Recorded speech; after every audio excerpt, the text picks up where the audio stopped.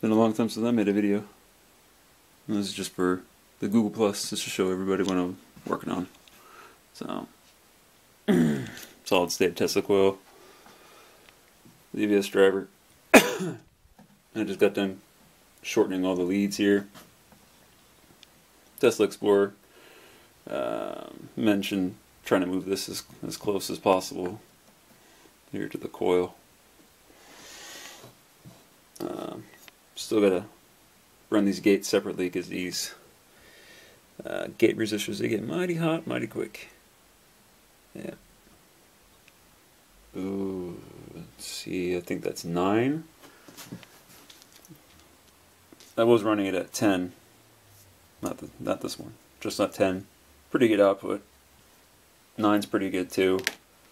I think when I ran it at 8 or 7.5, started to get worse. So, I don't know. Could be the best that I could do. I don't know if running the gates separately is going to improve anything. I mean, it'll definitely improve these not getting so wickedly hot. There's no breakout still.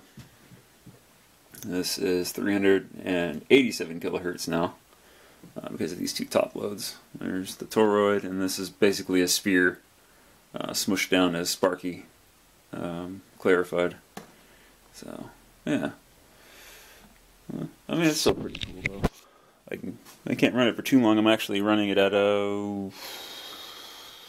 65 volts. It actually gives me the best output. Probably pretty bad, but you know, is what it is. So, you know, it'll light everything up.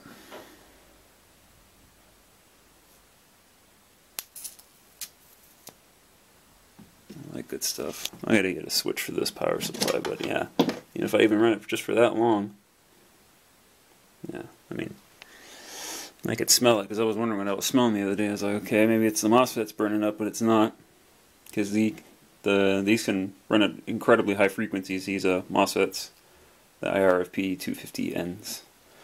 So it's just the gate resistors really. Nothing else is really having a problem. Obviously, well, it's pretty cold. Let's see here. Let me turn off one of these lights here. Oops, that's the wrong thing. That was a variac. Oh, there we go. Do some with my light bulb. I'm going to do the light bulb trick.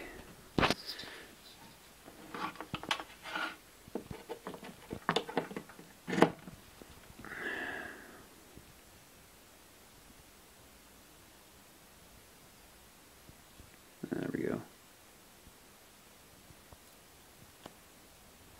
Ooh, that got hot.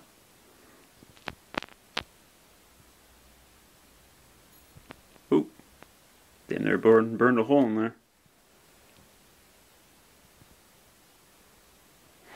Yeah, or let's see here. Do this. Neon.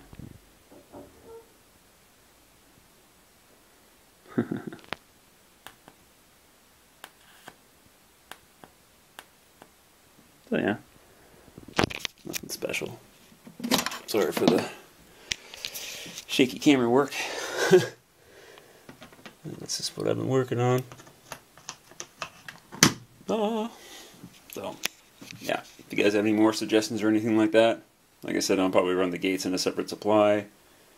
Tesla Explorer did suggest starting at 3 nanofarads and working my way up, but you know, as I said, when I started lowering the capacitance from, you know, between 10, 9, and 8, it started getting pretty, So yeah, I've been using calculators, my meter, yeah. You know, I also have this I can work, or I could use if I can pull it out without dropping a bunch of shit. I'm gonna clean up my workshop. TL949 here, basically half bridge. This MOSFET's dead, and I was running it on a flyback and 24 volts, and I guess too much inductive kick from the flyback actually killed both the FETs. That one's a replacement. So maybe I can do this, because that works on the same, you know, 2 4-tap and a center tap primary. Or, Sparky suggested I could do this.